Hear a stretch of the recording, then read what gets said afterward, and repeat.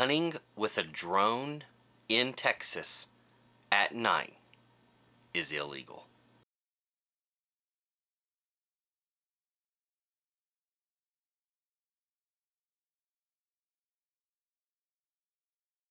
Hey guys, it's Daniel again with Brazos Valley Boars and Varmits. So, like I said in my last video, I got a drone.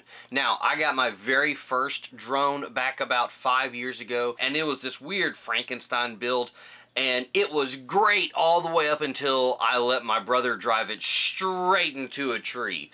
But honestly, the thermal wasn't that good of quality. It was 5 years ago. It wasn't quite there compared to what we have now, and so I don't really miss it that much. It wasn't that good, but now I have the DJI Enterprise Matrice 30T, and guys, this thing is amazing. I love it. It is great for all the stuff that it can do nighttime, daytime, and the extra features. But look, I'm not here to talk about that drone. What I'm here to talk about is actually the laws based around using drones for the purposes of hunting and the things that go around hunting here in Texas.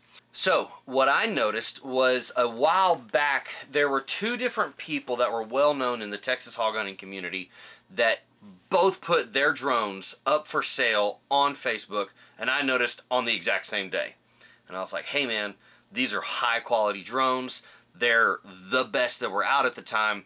So I called somebody that I knew that was a drone dealer. I was like, hey, give me the down low. What's going on?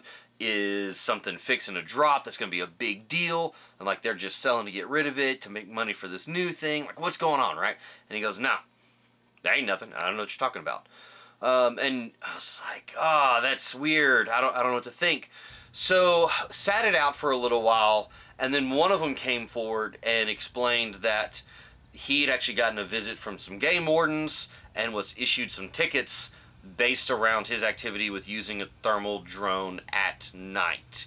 And I reached out to every single game warden that I had a telephone number for, which is only in the counties that I hunt in. And I don't have all of them, but right, I reached out to a few of them, and everybody was like, yeah, that's legal, that's no problem at all, except for one, and that was Officer Adams in Robertson County. And this guy was great because he did that thing where he said, I'm gonna find out about that and get back with you. But like most people, they don't get back with you. This guy did, and he got back with me with facts, and it was great because I played the card of, I don't know what to do, what's going on, and I knew way more than I was letting on.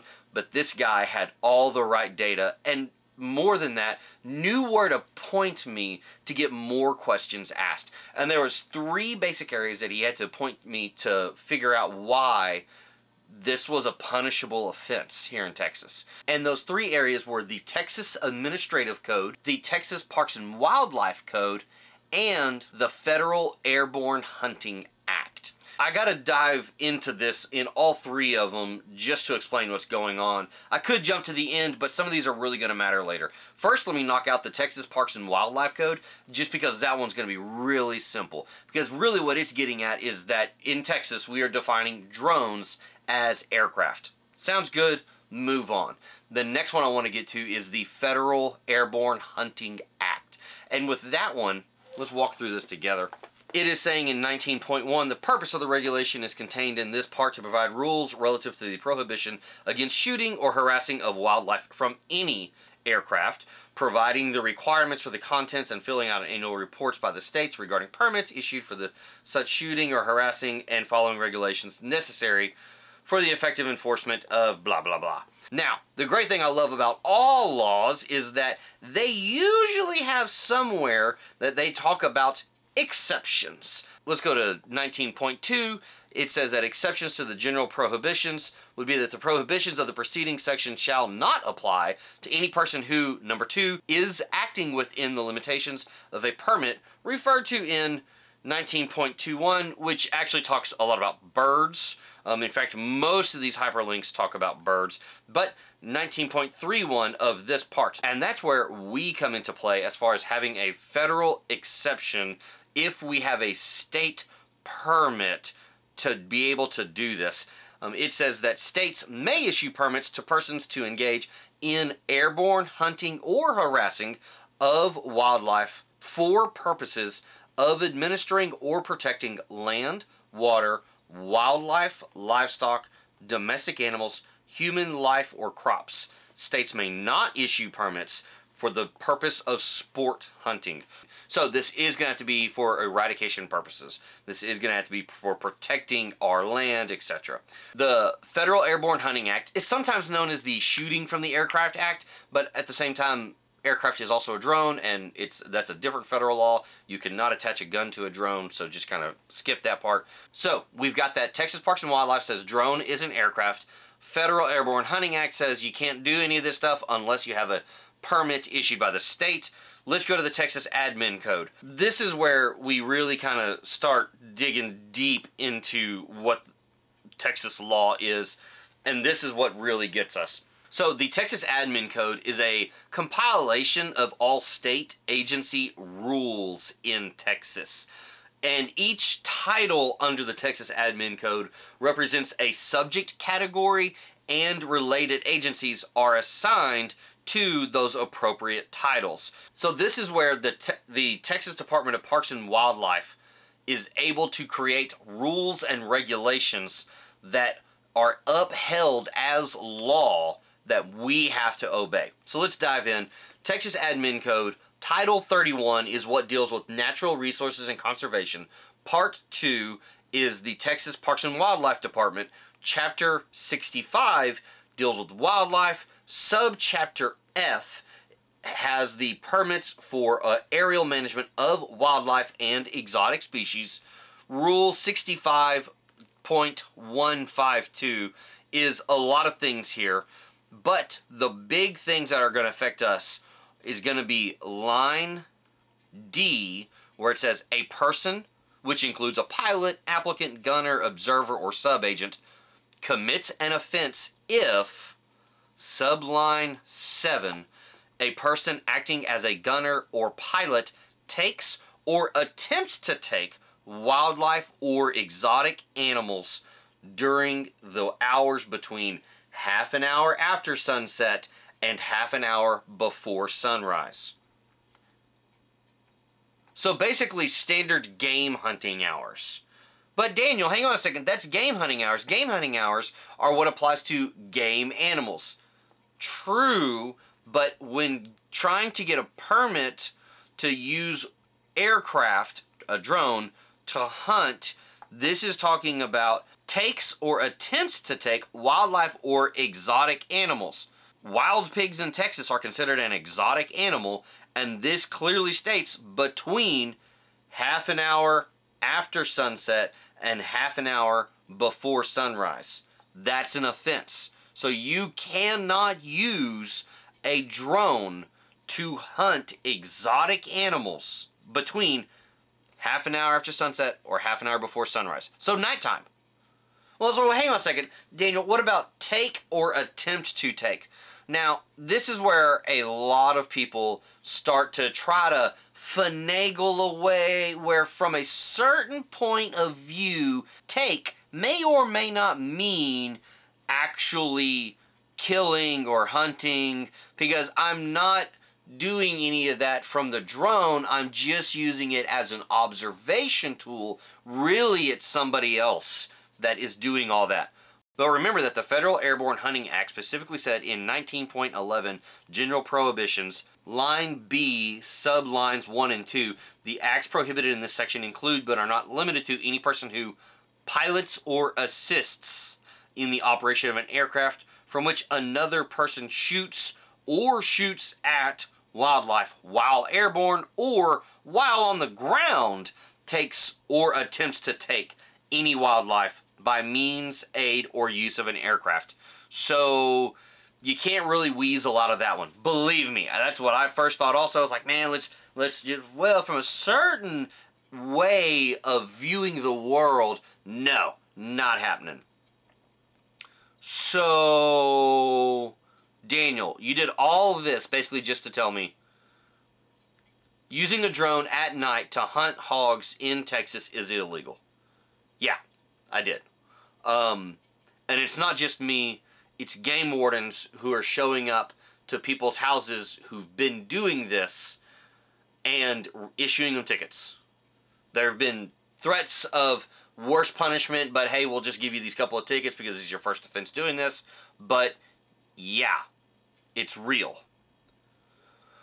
Well, dang, Daniel, what the heck are we going to do about it? All right, let me tell you what I have been doing about it.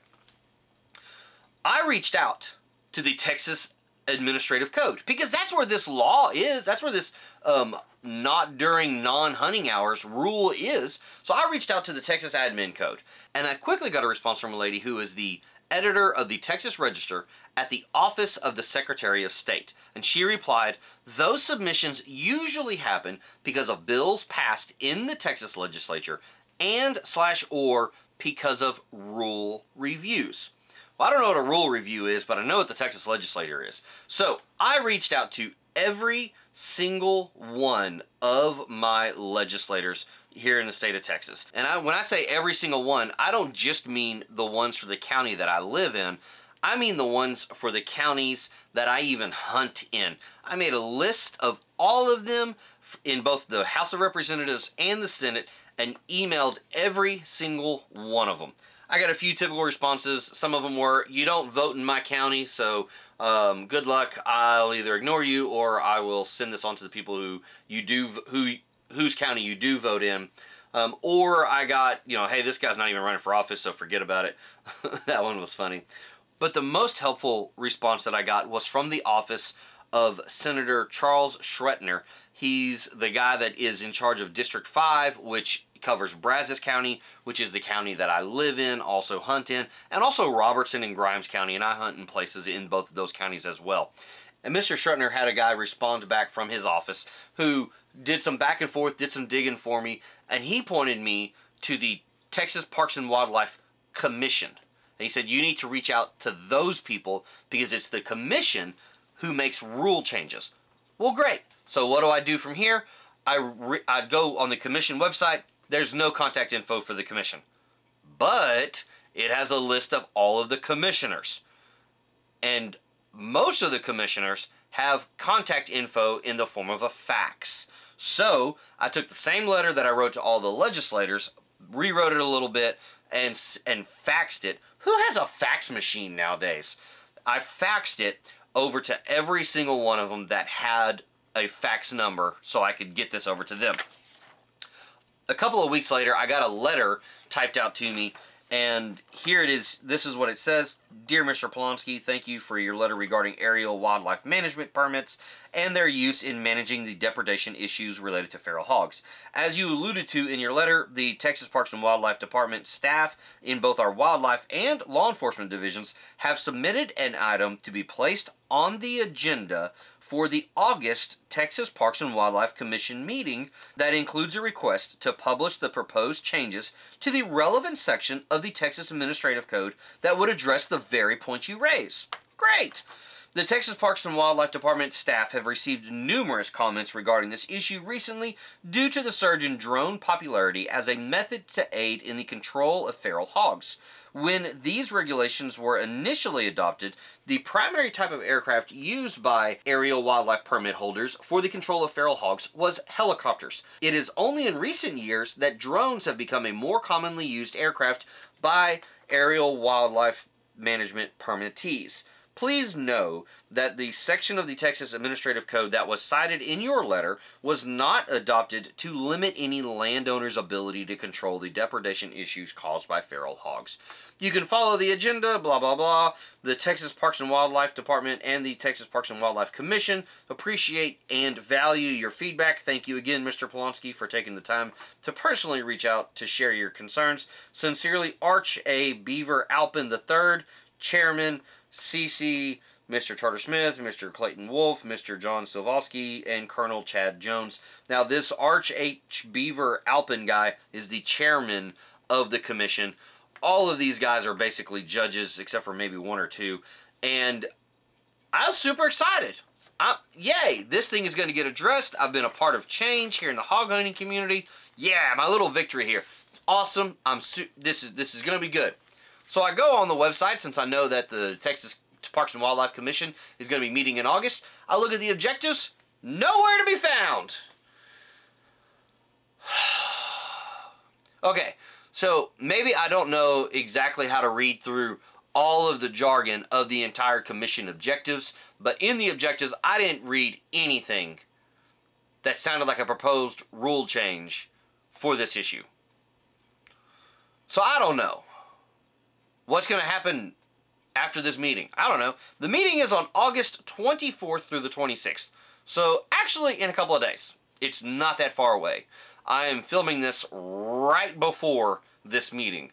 So I hope that whenever I come back about this, we've got really good news to share and we can do what we need to do for the conservation plans of wild hogs in Texas, which is basically eradication. And we should be able to use all the tools that we need. Okay, I'm starting to go into the arguments of why we need this, but y'all understand that. What I really want to cover in this video is the legal aspects of it. Right now, guys, if you're using a drone to hunt hogs in Texas after 30 minutes after sunset or before 30 minutes before sunrise, so basically nighttime, that's illegal. I'm sorry, don't be mad at me. I didn't make up the law. I'm actually the only guy I've seen making a video about this actually being illegal. So there it is, guys. I'm gonna keep up with it. I want to go out there and have fun. I want to go out there and help landowners. I want to go out there and hang out with my friends and do really cool things. It's great. It's fun. It's for everybody who loves this lifestyle. If you want to use a drone, you should be able to do it. So guys, I'm sorry this one's kind of a bummer. I know this one's long, golly. But this is where we are. It's kind of illegal, but I'm going to stay on top of it. So guys, if you are thinking about getting a drone, or if you already have a drone, I hope that this helps you make an informed decision on exactly what it is that you're doing. I say all that, I bought one. I believe in it. I'm gonna be a part of making this happen, of getting this rule changed. There's no way that I'm just gonna sit back and let this sit the way it is. It's gonna come through. The question is, what's it gonna take? How long is it gonna take? I'm gonna be a part of it. I hope you're following along, because this is gonna happen. And I'm really glad that this is something that I can help give back to the community, because I love everything about this. Alright guys, love y'all. Take care. Be awesome. Be you. I'll be keeping up with y'all real soon. Bye.